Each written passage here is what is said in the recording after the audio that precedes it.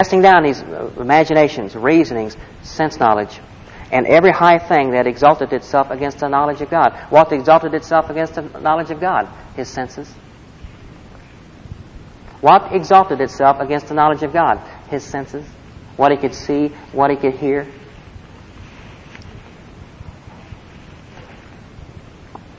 So what was Abraham doing? He was casting down these reasonings, what he could see, what he could hear, and everything that exalted itself against the knowledge of God. What is the knowledge of God? The Word of God. So what was Abraham doing? He was casting down these reasonings, what he could see, what he could hear, that was trying to exalt itself against the Word of God, and in bringing it into captivity, every thought, in other words, everything he could see, everything he could hear, everything he could reason, to the obedience of Christ. Who is Christ? The Word. The Word. The Word. So now you know why the Word of God says, for we walk by faith and not by sight. In other words, we walk by the Word and not by sense knowledge. Now you know what the Lord is saying, be a doer of the Word. Abraham here was a doer of the Word. What was he doing? What was he doing? He was doing what the Word said here in 2 Corinthians chapter 10, verse 5. He was casting down the reasonings, the imaginations, what he could see, what he could hear. He didn't go by what he could saw, or what he heard, or that his body was dead, or that Sarah's womb was dead, or any of these things. He didn't go by any of that. What did he go by? He went by the Word of God. He went by the Word of God. He cast down that sense knowledge, and he brought every thought into the obedience of the Word. The Word of God. The very same way, and any of you have heard me minister before, that Jesus Christ brought the thoughts into obedience in the wilderness in Luke's Gospel chapter 4. That's how he was a doer of the Word. He was acting on the Word of God, giving God what? An opportunity to act. You see? If he went by what he saw and what he heard, he would have never been able to give God the opportunity to act. You see? God has to have that opportunity to act. We can't walk by sense knowledge. We have to walk by the Word of God.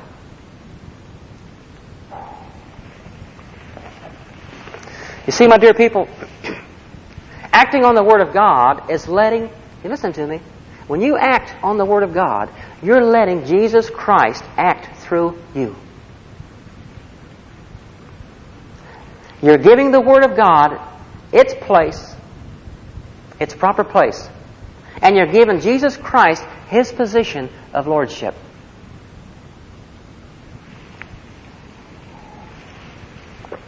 That's the reason why the Word of God says, be a doer of the Word. Be a wise man. How many of you here want to be a wise man? Amen. It's very simple. Then be ye doers of the Word, and not hearers only, deceiving who? Yourself. So what's he saying? Cast down those thoughts that you can see and hear, and go by what the Word of God says. You say, but I'm sick, I feel sick, I look sick, I talk sick. Grandma thinks I'm sick, my mom thinks I'm sick, I'm look sick. The Word of God says, by His stripes you are healed.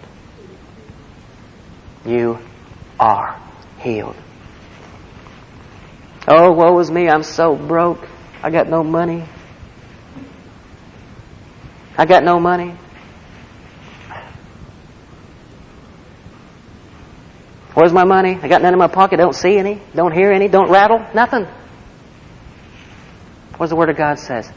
I shall supply all your needs.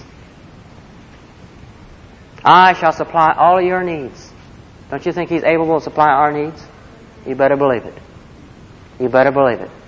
But you see what we do? We go by what we see and what we hear. We walk by our sense knowledge. You see? So my dear people, the Lord would have to tell you this evening, be a wise man. Be a wise man. Jesus is talking about your house. Did you hear me? He's talking about your house. He ain't talking about my house. He's talking about your house. He's saying, be a wise man. Be a doer of the word. Build your house upon the rock and be a wise man. Give God an opportunity to act for you and your house. Amen? Amen. Be a wise man. Amen? Amen. Praise God. Y'all learn anything tonight? Amen. Praise God.